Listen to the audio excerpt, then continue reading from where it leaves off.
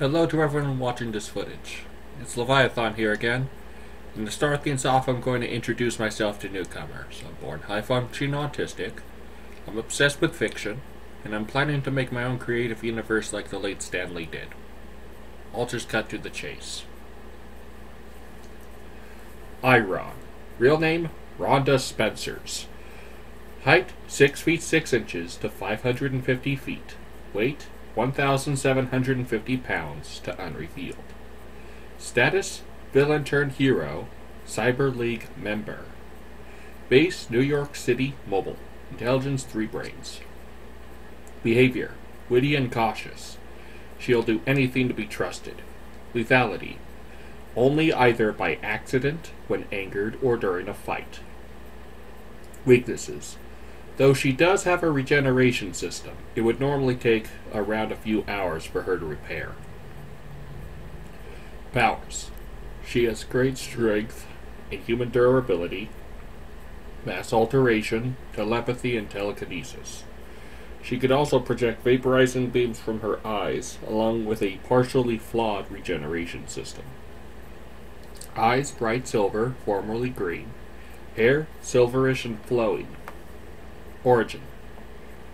Rhonda Spencers was the wife of a robotics engineer, though he's normally too busy to spend time with. One day, Rhonda was killed by a mugging gunman, and her husband prayed for Goddess to bring her back. Goddess allowed him to place her soul in a massive humanoid body, lined with stainless steel. After being reincarnated, Rhonda had some struggles with controlling her new body. After some uncontrolled rampaging, I-Ronn was eventually defeated by the teamwork of Jenny, Jester, and Yellowjacket. After her defeat, I-Ronn gained more control. Nowadays, I-Ronn was marked as a hero and was recently hired by Annihilator to becoming a new member of the Cyber League.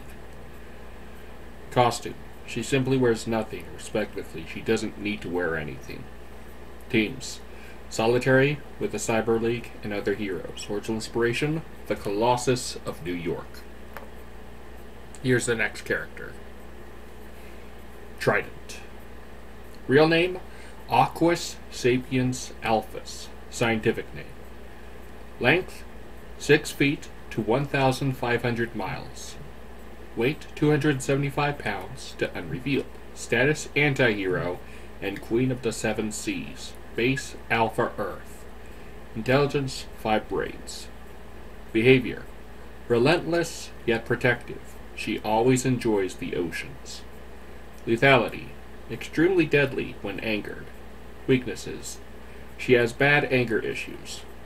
Powers, she has immense size and strength, is a fast swimmer, can control both water and aquatic animals, can blend into the ocean, and wields a massive serrated trident. She has both gills and lungs to breathe above and below water, along with a strong healing factor. Eyes sky blue, hair greenish blue. Origin. Trydent is the twin sister of the Alpha-Murr, along with being a child of the Ultra-Murr. Once, she discovered the Alpha Earth and developed the urge to live there, and she was granted access to the planet with the cost of having blue skin. Due to the outrage of her fate, Trydent became an anti-hero, along with being the supreme ruler of the oceans. Recently, she saved all of Japan from a massive swarm of megadons, and was since granted with partial trust from the planet. She's also the one who spawned the Mermians on the Alpha Earth, which are the main organisms for her to forever rule over. Costume. She wears a latex top that blends with her skin. Team, solitary or with others. Original inspiration, Merfolk. Here's the last character. Molturr. Real name, Lawrence Waters. Height, 6 feet 2.5 inches. Weight, 6 ounces to 194 pounds. Status, anti-hero and Legion of Men member. Base, default Earth mobile. Intelligence, 2 brains to 3 brains. Behavior, menacing, bloodthirsty, and disgusting. He'll do anything to cure his hunger, no matter the lives he needs to take. Lethality. Highly lethal to most opponents. Weaknesses. Extreme temperatures. Powers. He can melt all or part of his body, has great strength and durability while he's melting, can turn into a puddle as a means to flee, and can suck the flesh off your bones. Eyes grayish blue, hair none. Origin. Lawrence Waters was a naturalist who always enjoyed volcanoes. One time, when he was touring an active volcano, he was attacked and chased by I-Ronn to the edge of the volcano.